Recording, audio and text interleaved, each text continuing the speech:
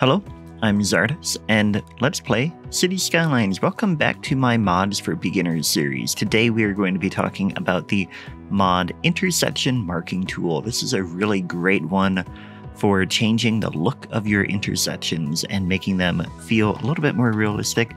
A couple things you need to know about it. You must also have the mod Harmony 2.0. That does some background stuff that makes the mod work. And if you don't have it, then intersection marking tool will not work. Then also, this mod does not change the actual way that the lanes in your intersection work. It is only for the look of things. But you also need to know that it does not count towards game limits on props and etc. So that means that you can use it as much as you want, and it will not impact the game limits. It does have a very minimal impact on performance, like anything that changes the look of the graphics. If you use it a whole bunch, it might add up a little bit and make your frame rate drop a tiny bit, but I feel pretty confident that this one will not have a major impact on your game. How to open it? Let's go ahead and jump in here and find an intersection first of all. And for some reason, mine isn't working. There should be a button down here that will open it up for you. But in the absence of that, and I'm not really sure why that is not working. I tried looking into it, but I couldn't figure out what the problem was. Probably some conflict that I have. But there is a hotkey.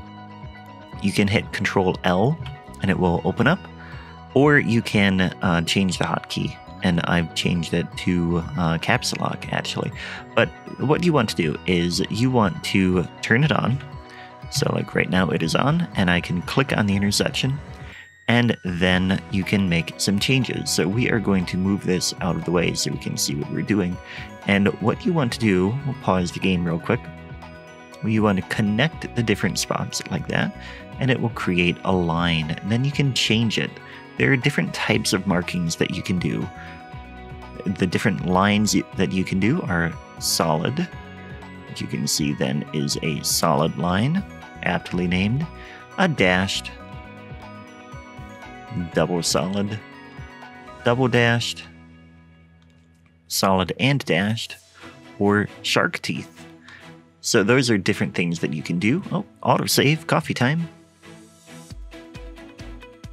I'm going to have mine be solid. You can also change the color. Let's make it a little bit brighter. Coming up like that. Yeah, just a tiny bit brighter. Although, no, let's keep it at the default. Okay. And you can change the width and stuff like that. The only problem I have right now is it kind of matches the track, but I think it'll be fine. So let's get some lines in place here.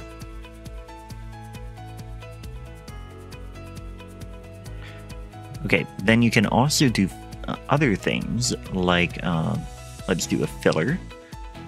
You want to hold Alt to start creating a filler, and we're going to fill to here, and then here, and we're just going to like create a square around what we want to fill. And then we're going to change the filler that we have. You can do stripes, grid, solid, or chevron. We're going to do stripes, but I want them to be pretty narrow. Yeah, so we want to just look out for the tram track, and I'm going to make them a yellow.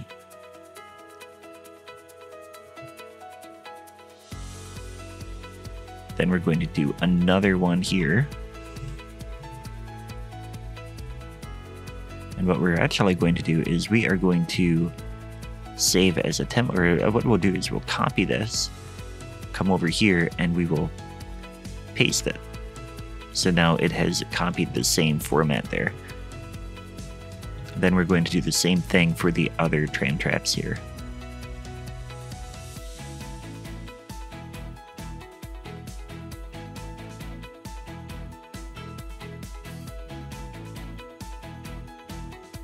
Now I've decided that I made a mistake and I don't like the way this looks. So we're going to come up here and we are going to remove this by clicking delete.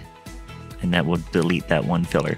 We're going to do it again. Now you can see that because of the lines that I've been making, have been creating little changes here. We can come in and I just want to fill that area now with the stripes. So now we won't have it double up in the other spots.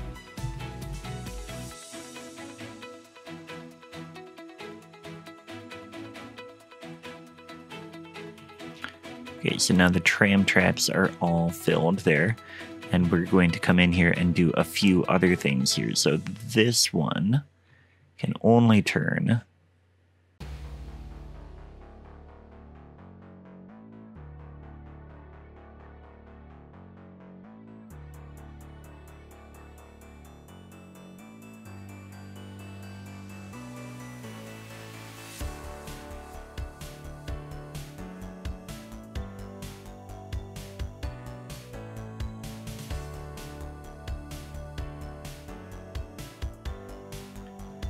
Okay, so I've lost track of everything that I need here. Like, this is such a complicated intersection that I don't remember where all the lanes go. Especially because it's been so long since I made it for my Luddington series here. But I am pretty confident that, like, that's right. So you can see what can happen here. And then you can come in and you can also create crosswalks. So, like, say we want to create one here. We hold shift. And the thing is that there's already crosswalks on the map, so we're going to do that already. So we're not going to bother with crosswalks, but know that you can change the way things are. You could do like a zebra, you could do a solid one. If you had another mod, you could create or you could remove the existing ones and then just go with what you want to create on your own with the intersection marking tool. Then also we can do stop lines, I believe.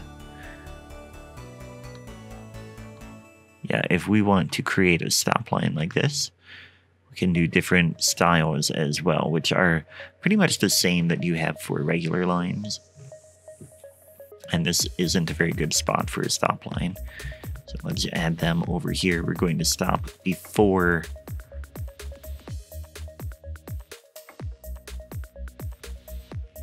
now here there is no crosswalk. So let's see if we can add a crosswalk here. You do a ladder there. So yeah, there's different things you can do with that. Now let's go check out another node. Or another spot or way that you could use this. It would be really useful on highways. So like you can come in here and you can just finish up where you have these nodes in here. You can get these lane lines in.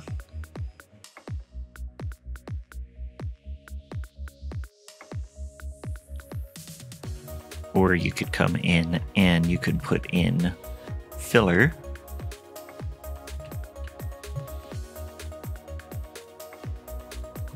So that doesn't quite fit in there. So I think like that can extend the way your highways go. So that is about it. Oh, you could come in like here and you could get a shift. That's a crosswalk. We want just a line, stop line right in there. So then your vehicles know to stop there. And that's pretty much it. All the different things you can do here.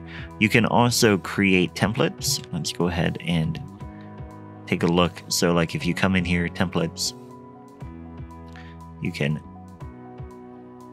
do different styles here. So like if we're over in here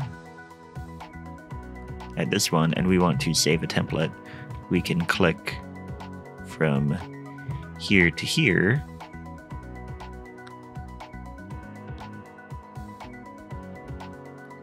We can go in here and save as template. And then under templates, we have different template styles here. And it's pretty simple. basic idea. But anyway, that is it. So that is the intersection marking tool. I hope you found this useful in your quest to become better at using mods and learn the different mods that you can use.